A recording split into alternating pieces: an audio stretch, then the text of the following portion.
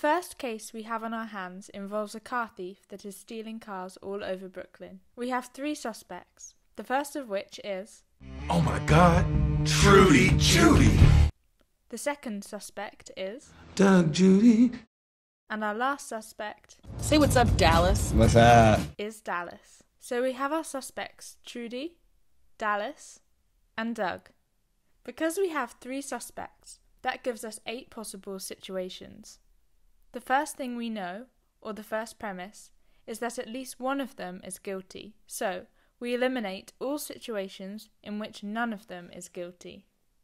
The next thing we know, the second premise, is that if Trudy is guilty, then Dallas is guilty as well. So, we eliminate all possibilities in which Trudy is guilty, but Dallas is not. We also know that the same goes the other way around. If Dallas is guilty, then Trudy is guilty as well. So, we eliminate all possibilities in which Dallas is guilty, but Trudy is innocent. Finally, we also know that if Trudy is innocent, then Doug is also innocent. So, we eliminate all possibilities in which Trudy is innocent, but Doug is guilty. We are now left with 2 possible situations. From this, we can conclude that Trudy is guilty. Trudy Judy! Where are you, Trudy? In the wind, Dougie.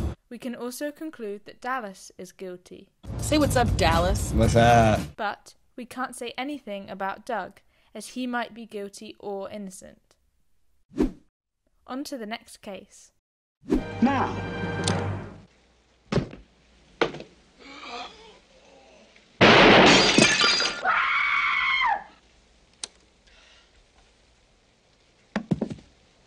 It's not Wadsworth. is he alive? Mr. Body. Stand back! Come here. Let me see.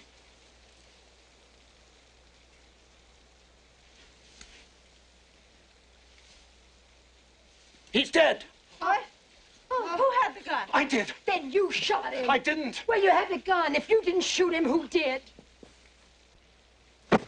Indeed, who killed this man? Again, we have 3 suspects. May I present Professor Plum and Miss Scarlett?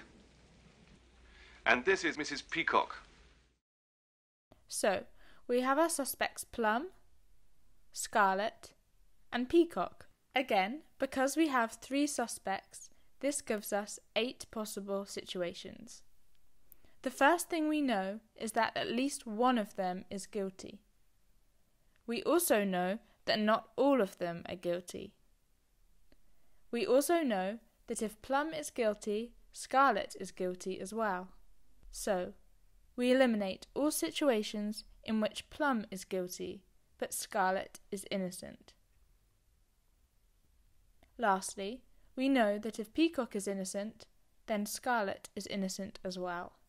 So, we eliminate all situations in which Peacock is innocent, but Scarlett is guilty. We are now left with 2 possible situations. From this, we can conclude that Plum is innocent and that Peacock is guilty, but we can't say anything about Scarlett, as she might be innocent or guilty. On to the last case. A young girl named Teresa Banks has died. Again, we have 3 suspects. Our first suspect is Philip, who used to be an FBI agent before he suddenly and mysteriously disappeared. Our second suspect is Teresa's boss from the cafe she worked at. Her name is Irene. Our last suspect is Bob, who we first see when he is hiding in a young girl's room. So we have our suspects Philip, Irene, and Bob. 3 suspects again provide us with 8 possible situations.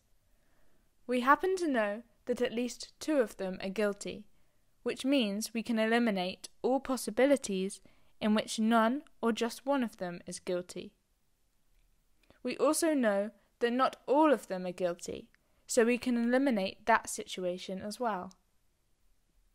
Lastly, we know that if Irene is guilty, then Philip is innocent.